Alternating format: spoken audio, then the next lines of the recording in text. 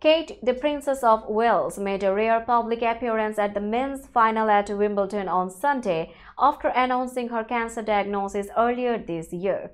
Kate, a big tennis fan, has been a regular in the royal box for many years. This year, she was joined by her daughter Charlotte and her sister Pippa Middleton-Matthews. Wearing a long purple dress, Kate smiled and waved to the crowds as she made her way to Wimbledon's center court. She received a standing ovation before the Grand Slam final between Novak Djokovic and Carlos Alcaraz. Since revealing her cancer treatment earlier this year, Kate's public appearances have been limited. Her husband, Prince William, and their children George, Charlotte, and Louis have also stayed mostly out of the public eye.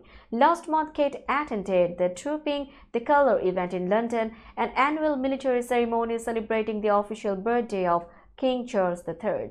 Kate's appearance at Wimbledon highlighted her enduring love for tennis and brought joy to the many fans who have missed seeing her in public.